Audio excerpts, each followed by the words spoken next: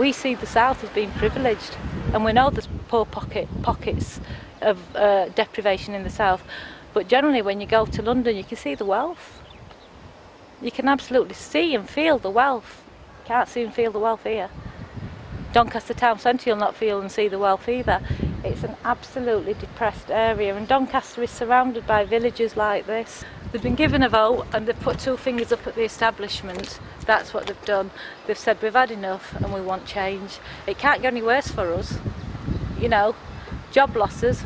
We've had 40 years of job losses, and I don't think the South understands the decimation in these areas, and they're putting this racist narrative out. That it's about racism, it's about class division. You know, they're calling me right wing. There's no greater right wing institution than EU. And as for racists, they shut the borders and let the migrants drown in the sea. I don't know the actual turnout in this area, but it was really high. My polling station, they said they've never seen out like it. People and young people coming out to vote, but they voted for change. You know, they've had enough of being battered down, they've had enough of being lied to. These people in these areas don't want a life of just drugs and unemployment. We're talking about the result of the EU referendum and how people voted. How did you vote? Out. I voted out. Can you tell us why you voted out? The main reason I voted out was because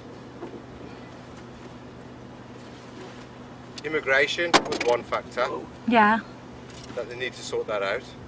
It's beyond a joke. It doesn't affect them because of the areas they live in. But back where we live in Birmingham, it's just awful. You just get a bit of control back in this country. I mean, all the industry's gone. There's no coal mines. It's destroyed areas like this. Decimated. We've worked here for a year, so I've seen what this happened around here. I know, my husband, we were on strike, we fought for this pit. Oh, did you really? I was on them picket lines over there. Oh, was you really? Day in and day out. Well, it's a shame for all the youngsters around here because they've got no jobs. I'm from the Midlands, I'm from Birmingham, so we've seen industry hits come and go there as well. Yeah. And what's happened, so there's no future for the youngsters at all. Do you think that's influenced the vote for out? I do. Oh, definitely, definitely. I view it personally. Immigration was one thing, but it's not the major thing. Not the main factor. Because they're trying to say we're racist. No, we're not racist. No, I'm not Asian, racist. I'm British Asian, and I said that, you know, immigration is a bit of a problem. Yeah, there should be some sort of scheme put in place. I think we should be helping immigrants, and I think we should be helping refugees. We should be doing more for them. Most definitely. You'll get reporters come to these areas, and the first things people might mention is immigration because it's been absolutely fed to them day in and day out. Then when they actually get to the bones of what's happening and talk about the decimation and the lack of hope in these areas, that is retracted and cut out of any footage, so it portrays them as racist in the way that they want to portray us.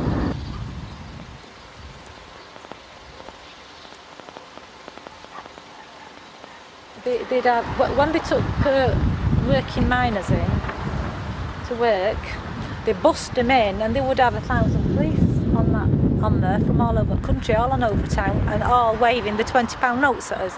They love to wave £20 notes at us, knowing we've got nothing, and banging the riot shields and laughing.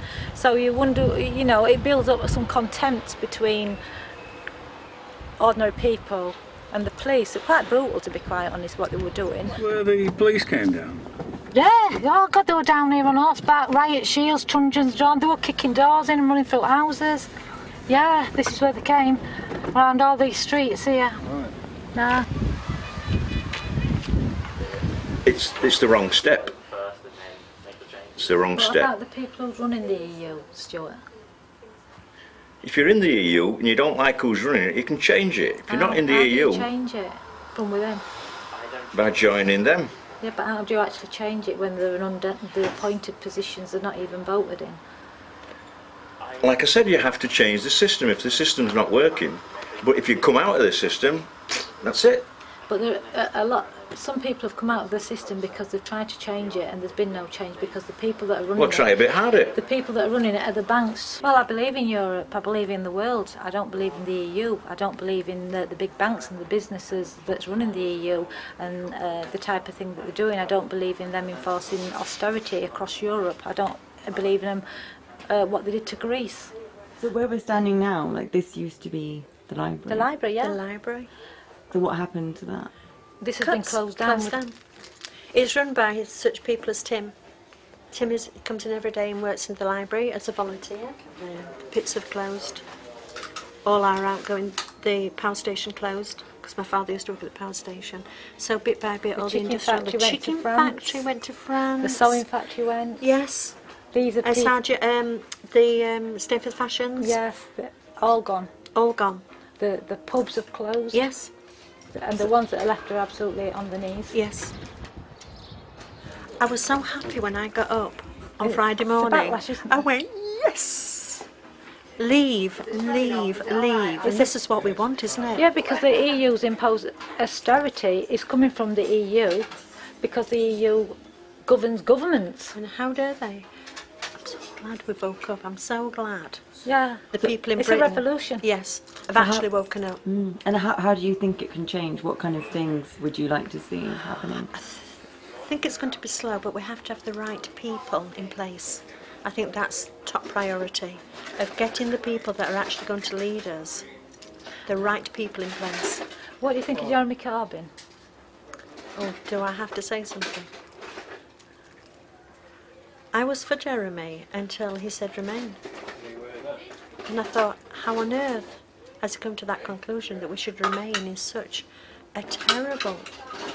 Do you think after 30 years of him campaigning against the EU, that as the leader of the Labour Party, he's actually took the progressive right-wing Labour Party line to appease them? Because I do. I do. And I think it's backfired dramatically because Yes. I think he had the working class vote. I mean, to see UKIP getting votes to me is absolutely appalling, astonished. And they did get votes in these areas, and I think they're the traditional Labour voters who had no one to vote for because they couldn't vote for a Tory Labour Party. Jeremy Corbyn was pulling that vote back. I think we've now got a battle. I will still campaign for him, but he's only giving one more chance now. If he messes up and goes with right wing again, he'll not get a vote in these areas. No. And people put the trust in him, haven't they? Because of his ideology. I did. Because of his ideology. I did. Yeah.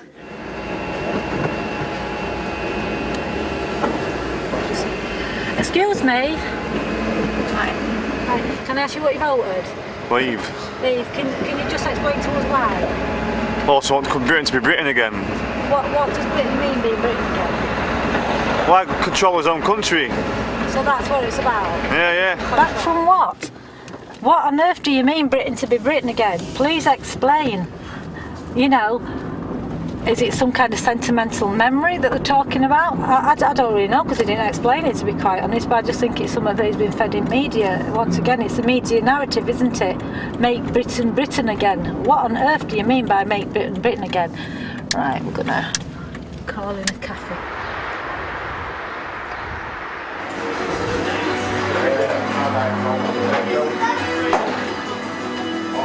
Well, I voted out because nothing to do with immigration or anything like that. I just want to change. I want to change. You know what I mean? I think the successive governments have gone too far. You know what I mean? And it's all for me about the rich and not about the people at the bottom end of the scale. And I think it needs a bit more equality and a bit more. Well, it needs a big change, and I think this could be it. Yes, I like Jeremy Corbyn. Yeah. I think Jeremy stands for a bit more equality, doesn't he? And I think. He's going through a tough time at the moment. I don't know whether, but he's getting a bit, fingers crossed, he's getting a bit of backing this morning. Hopefully he'll stay, as far as I'm concerned. I think he's good for the Labour Party and definitely good for the country. Definitely good for the country.